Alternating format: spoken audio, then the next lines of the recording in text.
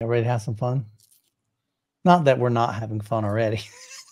I'm all fired up for these Let's do it, man. things we're talking about. All right, so here's the first topic tonight. We're gonna have two of them. So I came across a article on the AVS forum, and I'll pop it up here in a second.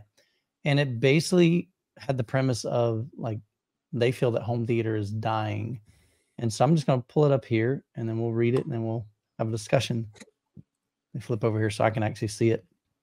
So this is from Art Sonborn. Art, I think, if I remember correctly, wasn't he one of the first to have the Christie Eclipse in his home?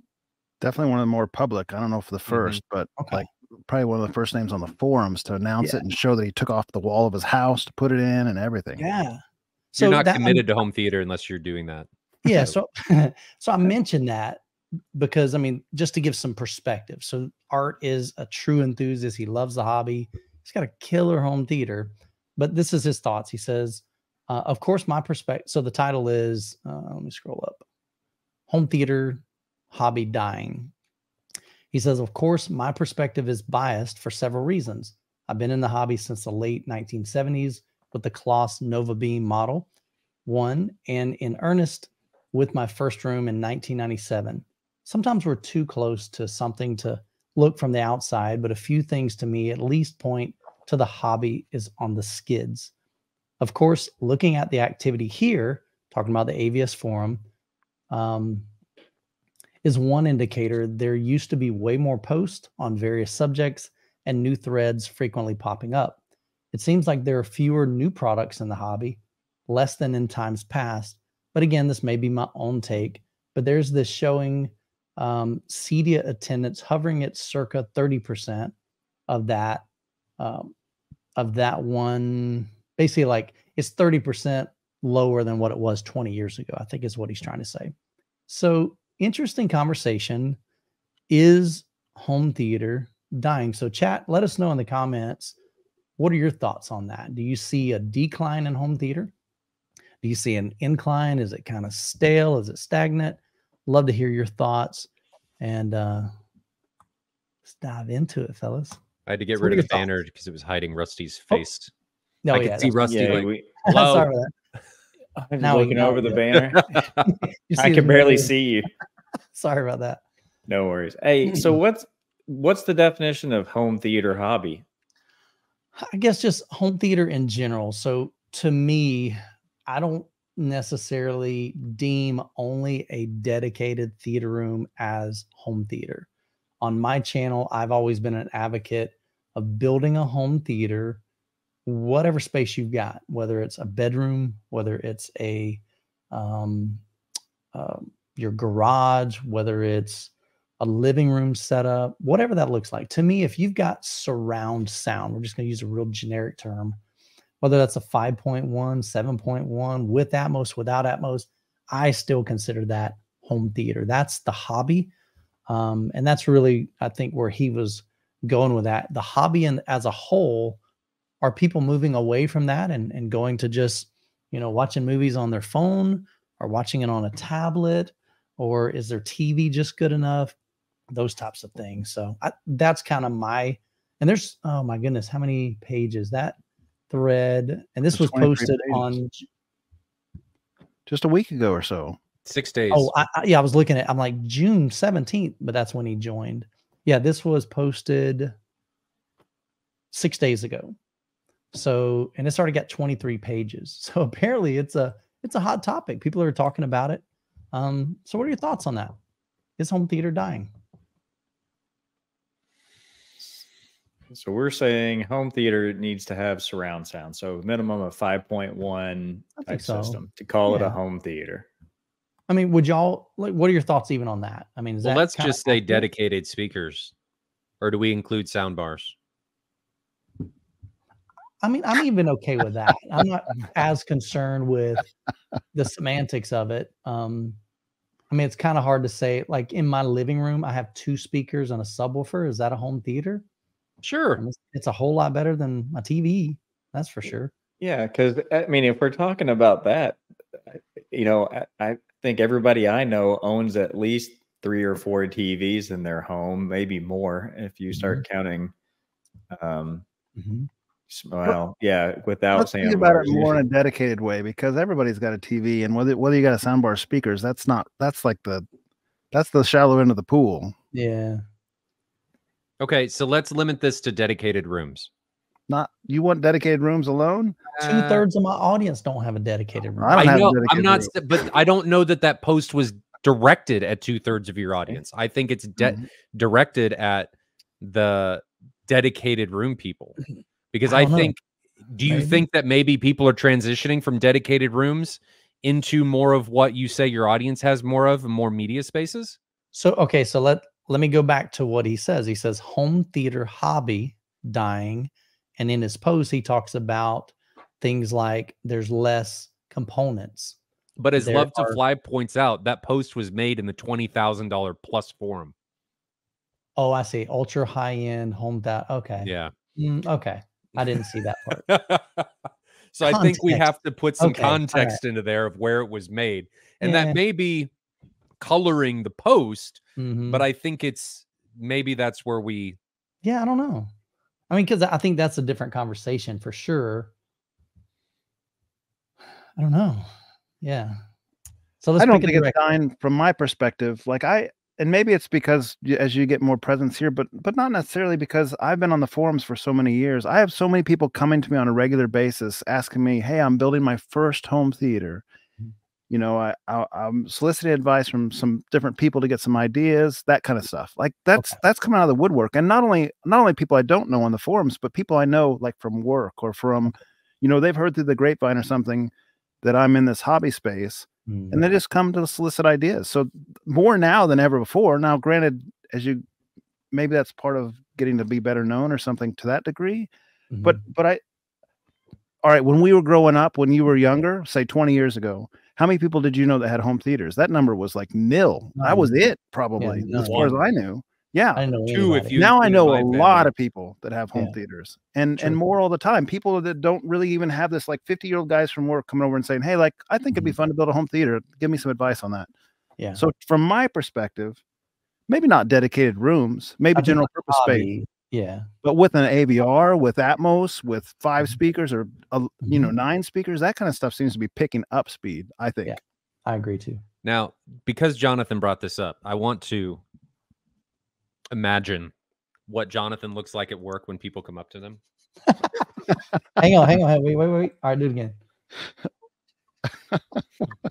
Why, yes. How can I help you spend money today? And that's just what I imagine him doing when somebody comes up to him and says, "Hey, you know anything about home theater?" And he's just like, just ready to go when what is your budget? He can bring somebody into the hobby. Now, I don't think Jonathan does that. Jonathan has just this amazing propensity to explain things and allow you to see value. That's the big thing. And then you start drawing these correlations on your own. It's not Jonathan that does it. I'm my own worst enemy. He just dangles the carrot in front of me. He's like, "Hey, look at this thing." And then I inevitably am the dog that's perpetually chasing the carrot. So yeah, it is what it is. I like this thought from Lewis. He says, "Oh, sorry, Lewis, wrong one. It jumped on me. It was, oh man, where did it go? Oh, which one? Sorry, Big Jack. What happens is when y'all post, it pushes it up, and so then I lose track of it. Big Jack says, "Good performance is getting cheaper and cheaper, so I can see the 20+ threads going down." So he's saying, you can get a whole lot more for your money, and you don't necessarily have to spend a fortune to get a good sounding home theater. And I agree with that. I think you can definitely get a lot of bang for your buck, like you were saying, Jonathan. I think it's all in context. So when his comment about Cedia, yes, Cedia attendance is down, but 20 years ago, the internet was nowhere near where it is now. Look at YouTube. Yeah, for sure. Look at the abundance of information. Yeah. Even on platforms that you don't think would contain a lot of information. And I know a lot of it is not necessarily accurate, but Facebook, TikTok, Instagram. I mean, all of these social media platforms that are being utilized to convey information. Cedia is, and I love Cedia, but Cedia is abhorrently expensive for companies to go to. And it's expensive for dealers and other people that are involved in the industry to come to, because you got to travel, you got to stay there, and it's a big to do. So if you can take in that information in another way or another avenue, then yeah, I think a lot of people are going to do that. Yeah. So I think it's just a different, we're seeing a migration in the way that people are taking in data or information. It used to be a lot of in person, and now it's a lot of time what everybody's doing here. Sure. Through a screen. You're looking it up online from the convenience of your home and your own boxer shorts or whatever. You didn't have to take it there, but you know, I'm just keeping it real. You're trying, you're the Da Vinci, you know, you're just painting the picture.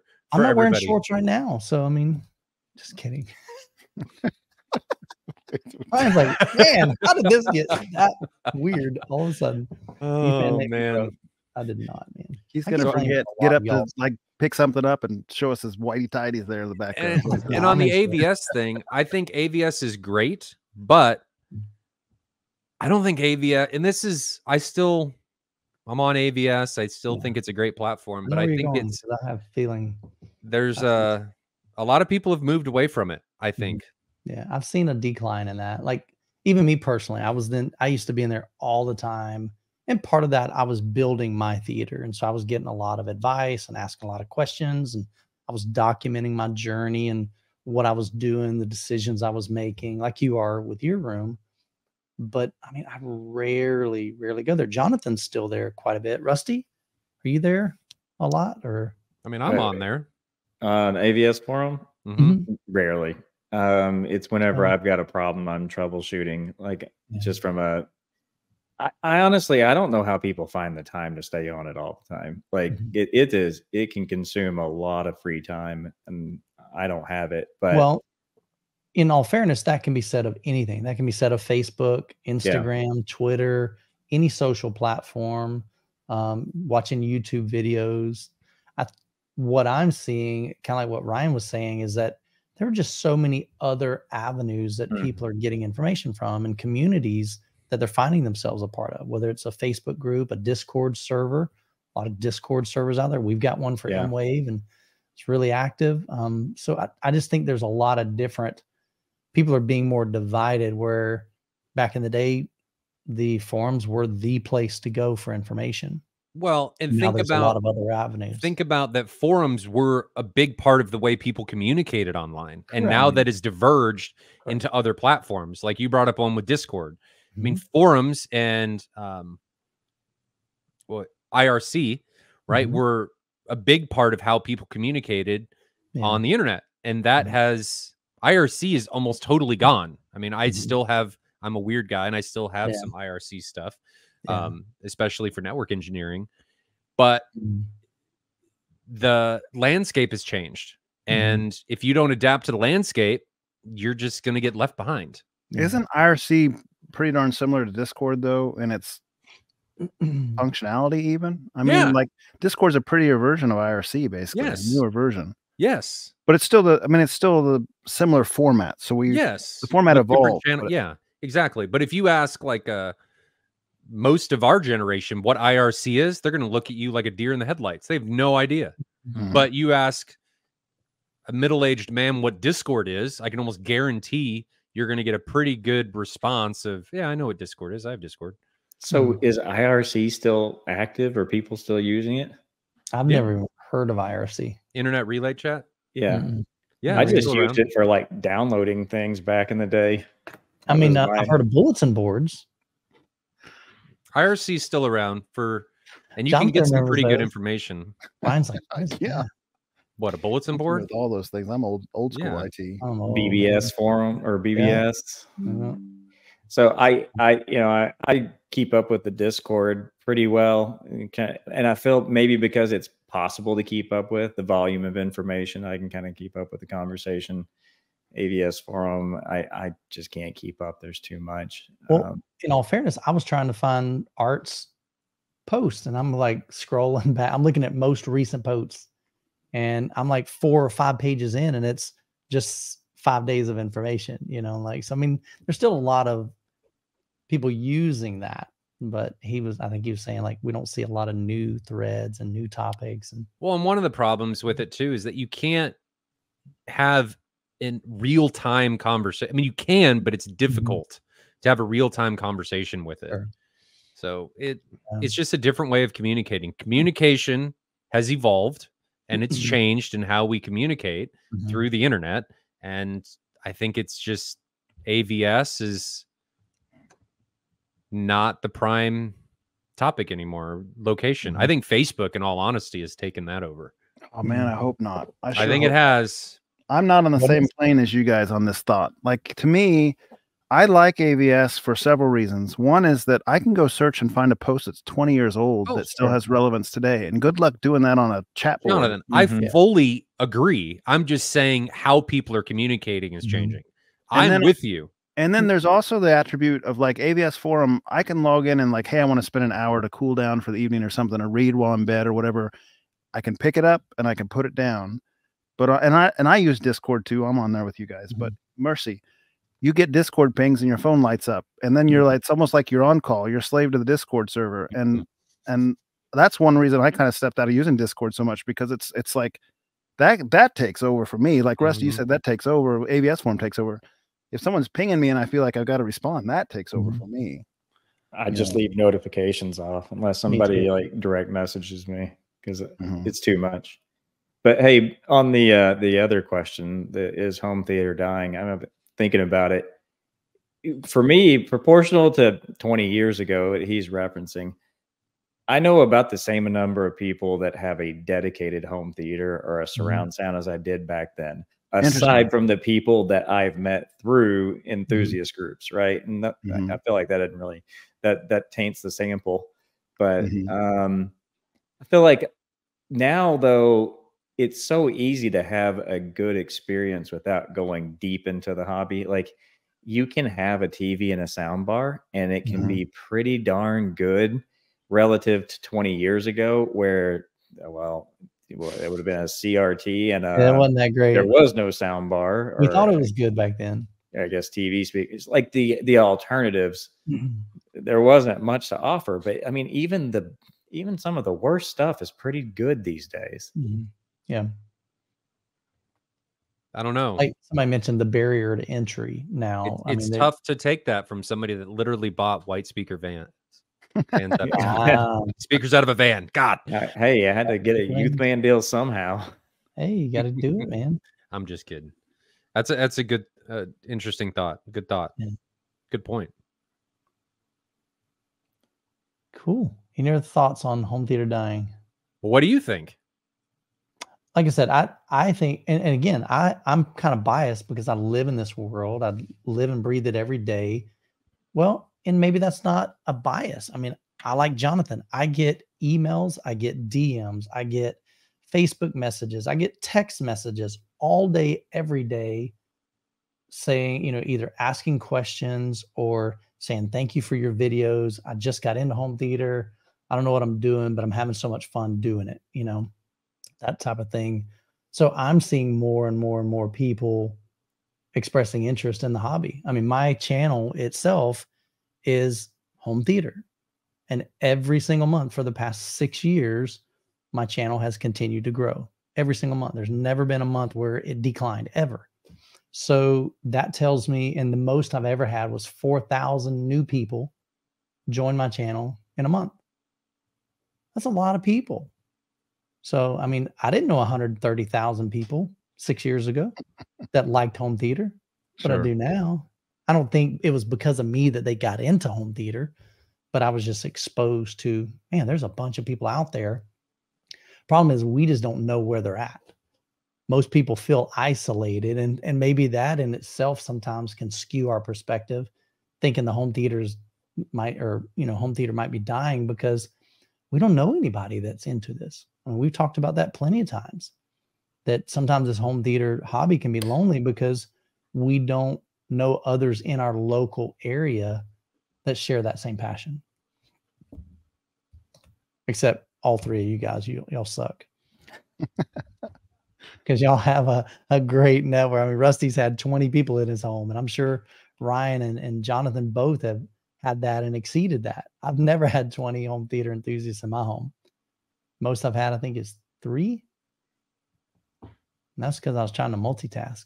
It was a guy, I'm like, or try to, to kill the 2 birds with one stone. I had one person, they're like, hey, Michael, me and my wife would love to come over and check out your JTRs. Cool. Another guy was like, hey, I really want to see the Mad VR. I'm like, can we schedule that at the same time so I can, don't have to give the same spiel 2 different days. So, but yeah. Yeah, I believe that it's so. All right, so here's another perspective too. We also have to take into account where we're at as an economy too. I mean, we're not in the best position right now. We're not booming. Things are more expensive. Housing market's expensive. Food's expensive. So maybe sales might be down for manufacturers. Maybe less people are going to see it. I don't know. They are down. I can tell you it depends on where you look at that, right? So certain demographics and economic brackets, it is down. Absolutely.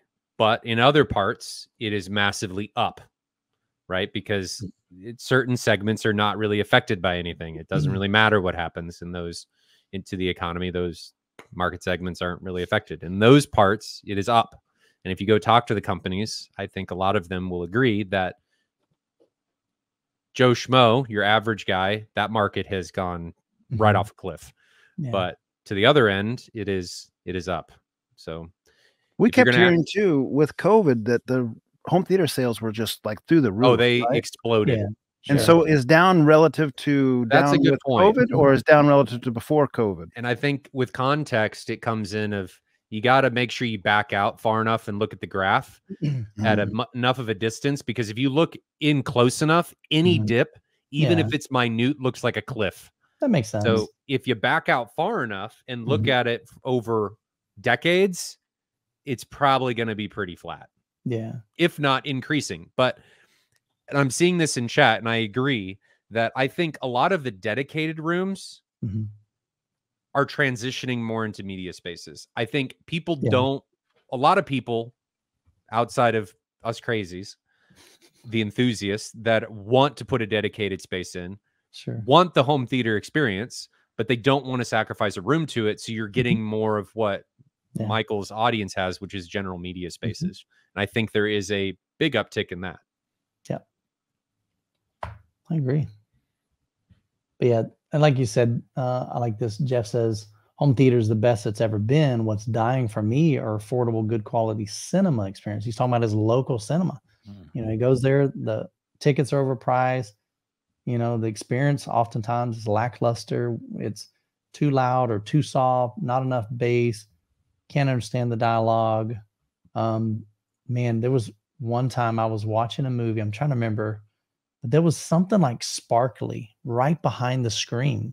So the whole stinking movie, I couldn't take my eyes off this little sparkly. I don't know what it was, but it was something either on the screen and it was reflecting back. And so I think it was the screen. It was terrible, but it was one spot, one specific spot on there. So the whole movie, I don't even remember what I was watching, but I'm like, man, this is so. Did you know your projector in your theater was an ultra short throw? On mine, no.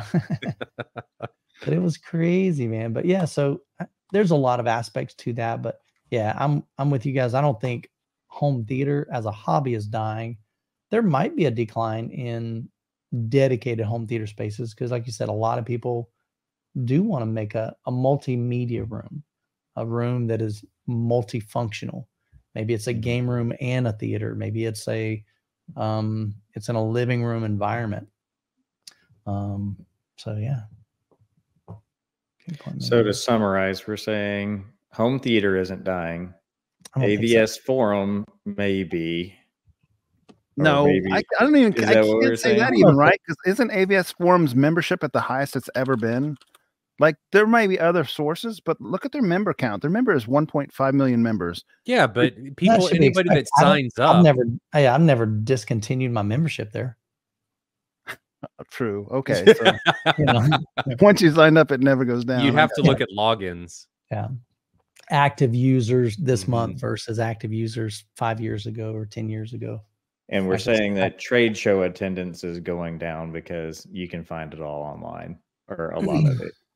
Well, and honestly, and kind of like Ryan says, I mean, us as content creators, we're covering that news. I mean, we're providing that data for you. I'm interviewing the guys that are making the products, and they're giving the announcements at these shows. And so sometimes people are like, I don't need to go. I can pull that information up online and get that. So MW brings up a good point. And this is something that I think is really important whenever you're researching topics, is you need to look at it as per capita. Okay. So population is increasing, disposable income is increasing, but home theater doesn't follow Moore's law. So there's, for marketing, the value realization is difficult. But how I took that comment is, if the population is increasing and the interest was the same level, theoretically, you could derive that we should see more home theaters, theoretically, because there's more people. Shouldn't you? I don't think disposable income is increasing. I think it's probably decreasing from a young person's perspective. Depends on the market. Depends on the market and the segment and who you're looking at. Well, I tell my kids all the time that I think they are the first generation. I'm 44, to get perspective there. I think my kids will be the first generation where it won't be as easy for them to have like a father working and a mother caretaking the kids at home. Yeah. Like the traditional American family, for what that's worth, I think will be harder for them than it has ever been in previous generations, within reasonable history. Because I think there's a lot of things coming. This is a whole different conversation, but we got a lot of automation coming. It's going to take away a lot of jobs. You've got inflation stuff. That's money printing. We're going to get political here, but there's a lot of risk factors for them not having as easy a life as I did, or my folks did, or their folks did. They're kind of converging on this youngest generation. So to me, there's worldwide competition in their job market. It's not just their local neighborhood or their community now. It's all remote work can take place from all over the world, not just the local city. There's just a lot of factors there. Yeah. So, I mean, we'll keep it out of the political context, but mercy, I don't think disposable income's going up in our lifetimes. I think it's going down for people. It will go down. That's my opinion. We'll see. I don't know. I mean, I'm looking at people that are making way more than we did 20 years ago, for sure. I was broke as a goat, Well, yeah, but cost of living is also way more, and they're disproportionately, cost of living is rising. Yeah, and that may be true too. Maybe income is up, but their expenses are higher. I mean, and also, Michael, you ought to also consider that you're like 20 years older than the last, they'll check in. So your wages should go up in life. That's the idea. Right, sure. But relative to that, for young people, I'm looking at my son and my daughter. Here's an example. My son is 24. My daughter is 22. And I'm looking at their income going, my daughter makes like literally $10,000 less starting out as a new teacher than my wife of 21 years. I'm going, how's that even possible? That's crazy. That's an incredible salary for a 22-year-old. And my son, he's making good money with my sister. He works for her and her husband. And then he's got his TikTok side business. So he's hustling over there. I'm going, we didn't have those opportunities, 20 years ago. I was mowing grass and doing things like that, I was flipping some speakers for $100 here and $100 there, So I don't know. There's more opportunities nowadays for people to succeed. I don't know. I guess that's. Can I take this thing a little bit strange direction just for a brief moment? Yeah. All right. Here comes the conspiracy theories. Oh, none of that. Oh, okay. Man, that's too bad. Go ahead. Share screen. This is for me. Can you guys see my screen? Give me a second, Rusty. I'm gonna get rid of this banner. There you go, brother. Oh, thank you. I can see better now. Let me make it bigger. I won't be able to see the chat, but now I can see. Dude, this is real time. Check that out. Yeah, have you guys checked this out? It's really pretty wild. So like, look at this kind of thing. The median income now is $39,000, right? Right where my mouse is moving. Do you see my mouse moving? Okay, yeah, down in the middle. All right, gotcha. Yep. 39 for the median income 24 years ago was $8,000 less. Okay. Look at the median new home in the year 2000 versus the median new home now. Wow. Yeah, way out of step. Look at the car. Average new car is $50,000. Okay. Average new car 20 years ago was $22,000. Like, that's not a good direction. We're going the wrong direction. Y'all were saying the income is not increasing. Income is increasing, absolutely. Well, look, not at the same rate as cost. The outgo is increasing exponentially. Yeah. And while we're here, you want to see some other crazy stuff. I'll back off this. This is not what the show's about, but it's crazy. Look at this savings per family. This is in America on average, $12,000 savings per family. Right. Look at the personal debt per citizen. Like, what are we doing here? But I'm going to play devil's advocate here. There is a lot of variables and factors that are not being considered in this. I don't know. This thing is my point is that personal financial decisions and stuff are not being considered, and there's a lot of direction and education and things and choices that people are making that are directly influencing their outcomes and buying choices that you're just seeing the result of everything. You're not seeing the why. Well, and that's kind of what we're just looking at, though, right? Just the result. Yes. I mean, how can you look at this? And I don't mean to be a Debbie Downer here, and this isn't the point of the podcast, so I don't want to get lost on this. But, it's all good. But how can you look at this and be like optimist when we have like debt? I'm not saying I'm an optimist. My point is, especially on the cars and stuff, is I think a lot of that is personal choice. There are many cars that you can choose from that are not $50,000. I mean, look at what other countries and things are doing with cheap cars. There was who was it? Toyota that just launched an $11,000 pickup truck. Nice. Nice. I think a lot of this is based on personal choice and personal decision and keeping up with the Joneses. And that's where a lot of your debt comes from. I'm not saying the housing is that way, and I don't want to get into a lot of this because that's not what this stream should be. Sure. All I'm saying here is that it goes back to what I was saying about the graph. It's very easy to look in on something. And I know I'm not saying we're looking in here, but if you don't consider all of the variables and why things are happening, you can find yourself getting a view that looks like this instead of that looks like this, and not considering, well, how did we get here and why and what is causing these things to happen? So I don't know. I'm simply saying why. I feel like a couple things will happen. I mean, we're so off topic here. I'll just shut up after this. But if that's the third time you said that, by the way. Yeah, I keep saying it. But check this out: debt per citizen, 100,000. Debt per taxpayer, 266,000. So that means, like, if my wife and I were to come clean on national debt thing, like, look at that amount of money, like just the two of us that we would owe. How many people do you know that have that kind of money to cough up?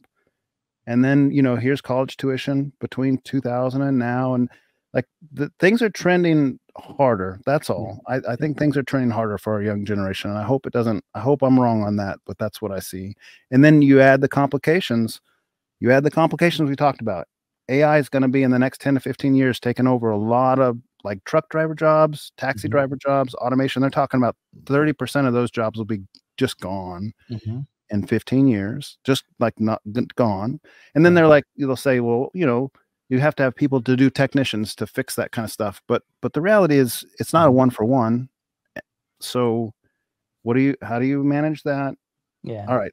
And the last thing I'll say, because Ryan brings up something about personal choice, I'm not saying that's what everything is. I'm simply using that as something to consider. Absolutely. Yeah. There's a lot of factors that go into this. It's just personal choice is one of them. Yeah. It's not like what Mally says. He says, I'm making the most I've ever made in my entire life. No student loans, but I've spent $40,000 on major home renovations, finally getting to purchase my home theater gear this year. So, we're seeing both. I mean, there's definitely people that are worse off shape now than they were 10 years ago, 20 years ago. So we're seeing both sides, but yeah, I mean, I like the perspective. I don't think there's anything wrong with looking at, something like, the big picture and seeing where we're at. And Jonathan, you did good. We got some active chat now. Yeah, dude. They're like, thank you for backing up my conjecture, though, because that's my what boy I was Jonathan trying is to. back. He needs his own podcast on finance. I love it, man. But you don't have to be an economist to like just look around, and expenses are outpacing tough, there's no income. doubt. It's tough right now for all of us. So what's the answer? Buy some new gear. That's what Scott says. All right.